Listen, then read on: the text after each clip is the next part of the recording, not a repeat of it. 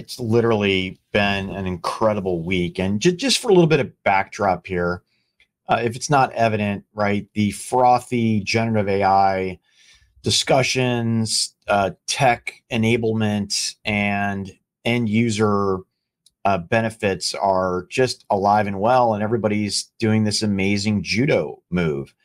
You have upstarts like OpenAI who are backed by Microsoft. You have the stalwarts of AI like Google, right, and Microsoft. And on the consumer side, it's super frothy. We're going into Build next week from Microsoft, where I'm sure we're going to hear their next play. And then we hit WWDC in June, which shows Apple's play. So OpenAI made some major announcements the day before Google I/O, which we're going to talk about. And first of all, it was just an amazing array, live demos. Sure, there were some recorded ones, but it was literally the demos that were during the event were live, which I super appreciate. And they came in multiple buckets. People were speculating, hey, would it be a Google search competitor? Would it be GPT-5? It was none of those. What it was is GPT-4 making. Well, I'm getting there. GTP4. We can start with 4.0 if you'd like. No, I just wanted to do the O. It made me think of the movie Office Space. Anyway, never mind. We'll get back to that. So yeah, the biggest news was GPT 4.0 for Omni model, which I like to call multimodal, and that's the combination of text, voice, image, and video all combined. And there was this incredible voice overlay on top of that, which is from the demos is absolutely remarkable. Now, I thought I was using the enhanced voice mode when I chose 4.0, but in fact, I wasn't. I was using the logic part of that, but not what some people are considering this flirty and funnier version. Some of the notables here, right? A Mac OS desktop app came out, which, by the way, is a lot harder to shut down than actually almost impossible to shut down versus, let's say, an iOS or Mac or iPad OS application. Does not currently touch the neural processor on Apple, but maybe we'll see that at WWDC. Other things came out. They talked about having 100 million paid users, which is pretty awesome. So from a monetization point, GPT-4.0 is free, and so is GTP-4, which is a huge delta. What you do get is you get a bigger context window if it's paid.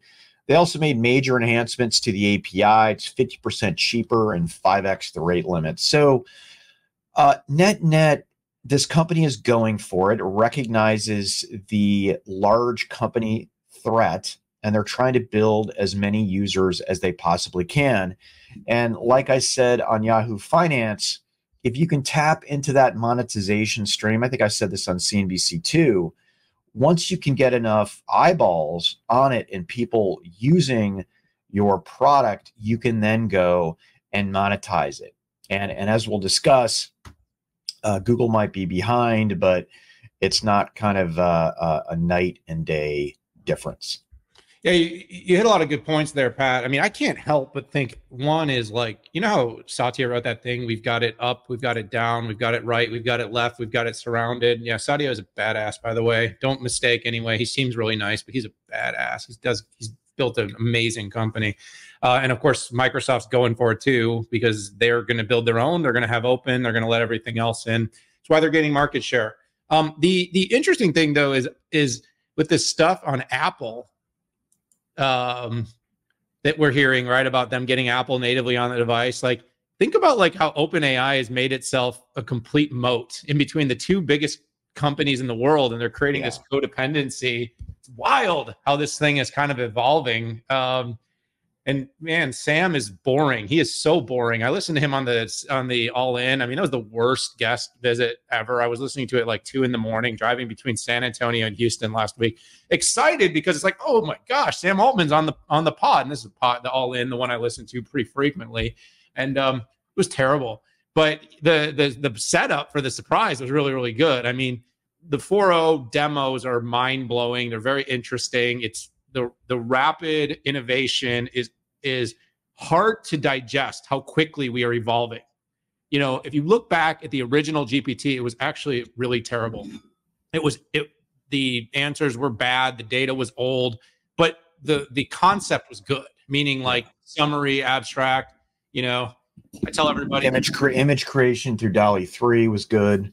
Yeah. I mean, they're doing awesome stuff. Sora was trained on YouTube or whatever it was, but New York Times. There's all these interesting sort of nuances there. But I mean, where we're going is really interesting. It's pretty fun and exciting. But like, listen, I mean, they are disrupting. They're bringing contrived empathy to the platform, and I call it that because it's not real. Everyone just understand that she might be flirting with you, but she doesn't love you. The movie Her is a great movie to go back and watch because it's going on, but it is wild how quickly this has proliferated from kind of like a new way to organize searches into a single to now, you know, basically doing your kids' homework. And so, you know, congratulations to OpenAI. I mean, look, the building and what I expect the innovators to do around this will be really interesting. Of course, it's a lot of closed architecture, so there's not a lot that others will be able to build and access, but it does also start to show the possibility, which will create all kinds of energy in the open source communities to figure out how to build some of these capabilities on top of Llama and other open source models, which I expect to grow as well. Now, nobody's commenting on the amount of power this thing's going to use, and so I'm going to keep going back to that, Pat. I have no idea how we are going to power the proliferation of these these large language models. I can't quite figure it out, and you know, it's like 100 times more energy when you're doing a search on these things than when you're doing a Google search. So how do we have the entanglement of these two things to not use generative for everything until we have some way to deal with that situation? Can we talk about nuclear fission? No, we're not going to talk about it here, but we're probably going to need to pursue that at some point because I don't see how else we're going to get the grid to support all this.